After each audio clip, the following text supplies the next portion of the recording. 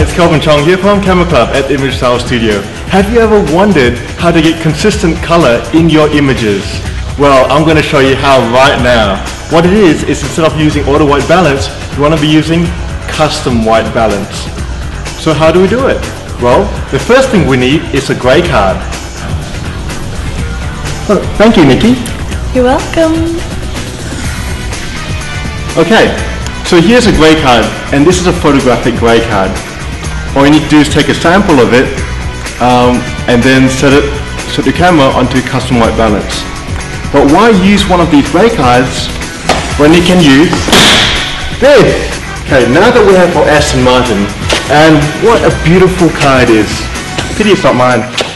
And we select our grey digital target. In this case, it's this lovely curve right here. Okay, once we've got that sample point, we just take a photo. Okay, yep, just like that. We've taken the photo, then we go to menu, go to custom white balance, register, and select your image.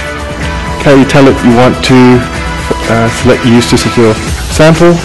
And there we go, we set our white balance to this symbol called custom white balance. Okay, and there we have it. So custom white balance made simple. All you need is an Aston Martin.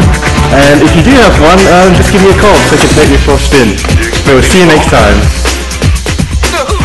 I expect you to die.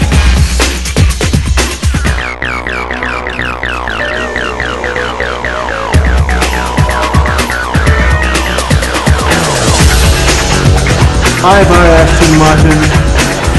Bye. No wait, come back.